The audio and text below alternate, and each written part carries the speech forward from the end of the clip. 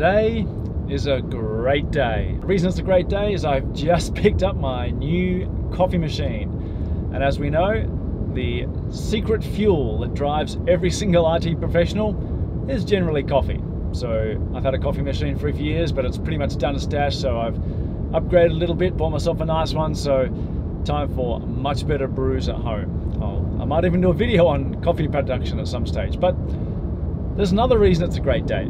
And I was checking the Apex Connect 2019 agenda for the first time. There's been emails going back and forth to the speakers, of which I'm one. But it's the first time I've actually gone and checked the agenda. And one of the things that took me by surprise, because I should have realized this before I even checked the agenda, was Dan McGann, who's a member of the developer advocate team that I'm on, and Chris Saxon are both coming to Apex Connect as well. So that is literally more than half of the developer advocate team all coming to one event. And you might be thinking, well, what's the big deal? Why would they be all going to one event? Because normally we spread ourselves both chronologically across the year, but also geographically. Chris is based in the UK, Dan in the States, and me in Australia. We normally spread ourselves out over conferences. Well, the reason is they're Apex conferences. And what's all the fuss about Application Express? That's the question that's been asked to me by a few people, and I thought I'd answer it in this video while I'm driving home with my new coffee machine. The reason I wanted to make a video about Application Express is I was doing some work recently for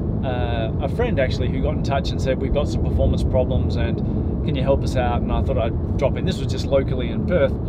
And they're an Oracle shop, but they don't use Application Express at all, but they have a lot of applications all based on the Oracle database. And when I went in there, one of the things they were having was a particular program, a particular routine that was critical to them, it was very time critical in the way it finished, was taking about 60 seconds to run. And I said, well, that's probably about SQL or needs some SQL tuning. So we did some tracing, and what was interesting was we found out there was actually nothing wrong with the SQLs. The SQLs are all running perfectly fine.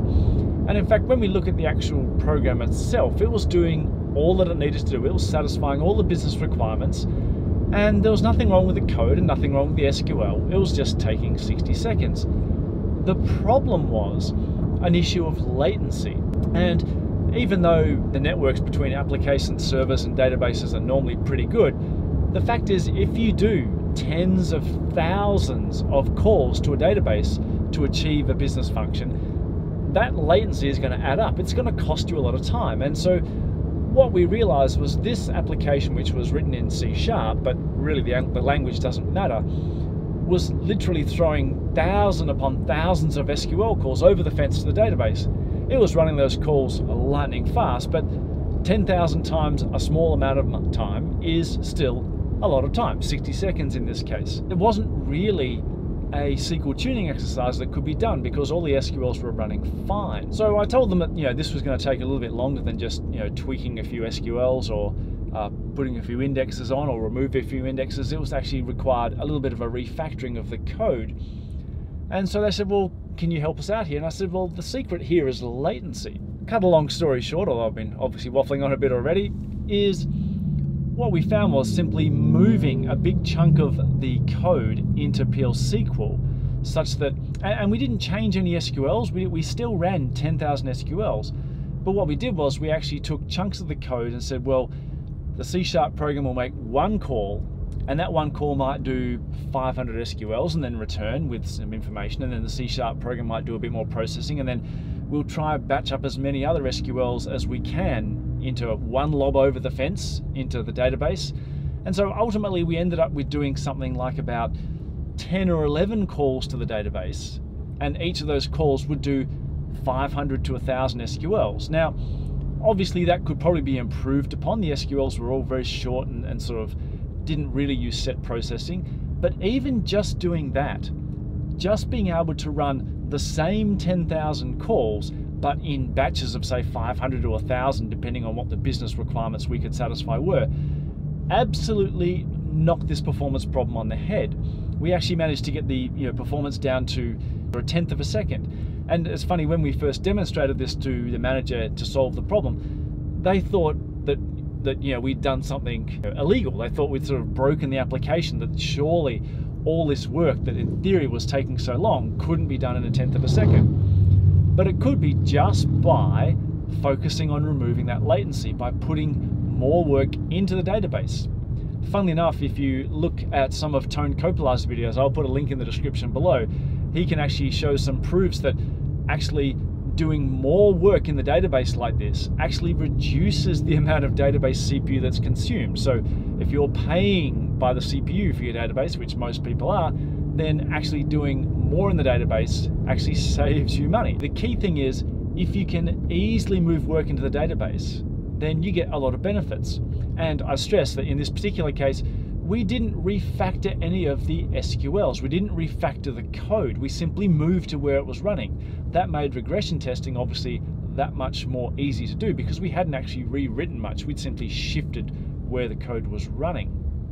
As you can see, I'm stuck in traffic here. We've slowed down. So much for the freeway. That brings me on to Application Express. Even if you write all of your SQL entirely in the Application Express layer, which generally isn't seen as best practice because it effectively makes your maintenance perhaps harder and your refactoring and code reuse more challenging. Even just doing that, using, you could call it, say, worst practice, you're still achieving so much more with Application Express than you could be doing using a third-party language. Because by definition, everything on Application Express that's running SQL is running on the database node.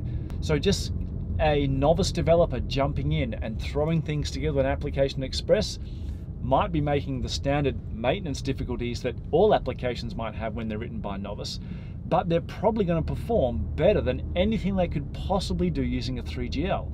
So that's the first reason I think Application Express is such an undervalued proposition, even for the novice developer.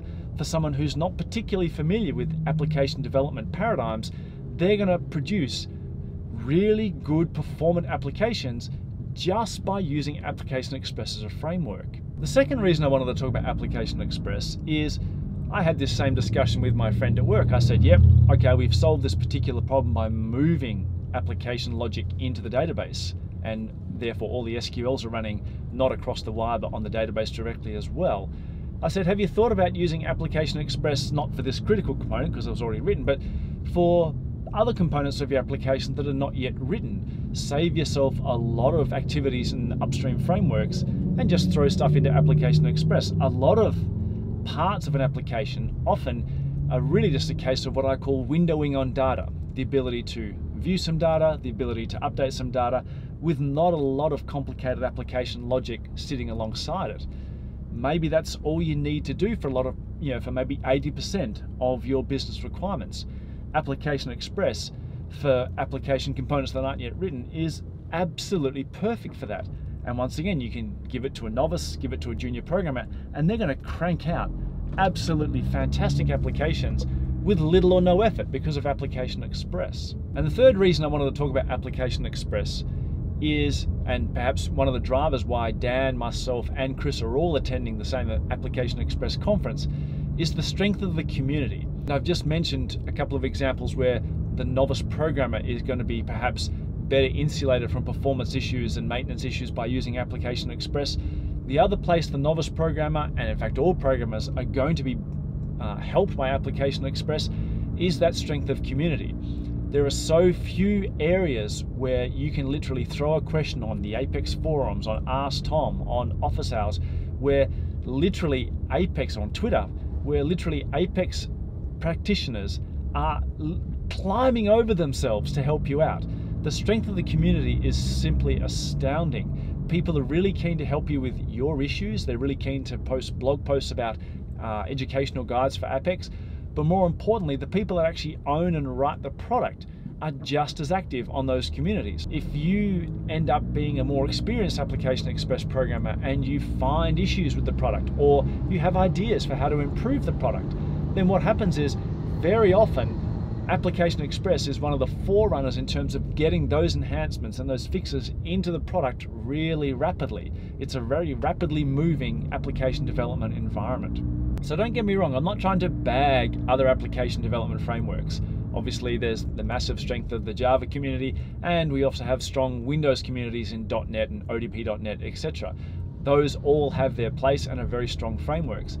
My point is, Application Express does not necessarily have to be a replacement to those frameworks. It can be a perfect complement to those frameworks for building data-centric applications incredibly rapidly, much faster in my opinion than you'll be able to achieve with those other environments, simply because of its closeness to the Oracle database. So if you're basing your enterprise on Oracle database, Application Express can really dramatically improve your productivity in terms of rolling out applications and rolling out solutions to your customers. In particular, as I talk about customers, you'll be amazed at what even customers, as in what I call citizen developers, people who don't have an IT background, even they can crank out really robust solutions with a little bit of IT assistance using Application Express. I know, for one, some people that have actually had no programming background, all they know is SQL, and yet they are cranking out wonderfully sophisticated Application Express applications just with a little bit of mentoring at the final stages for things like authorization and security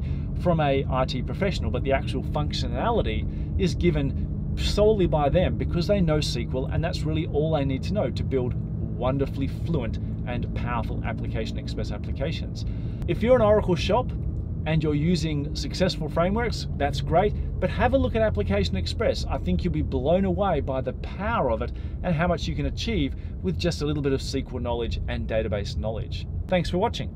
I'll hopefully get home and have myself a beautiful coffee very soon. See you soon. God damn it, what is this traffic?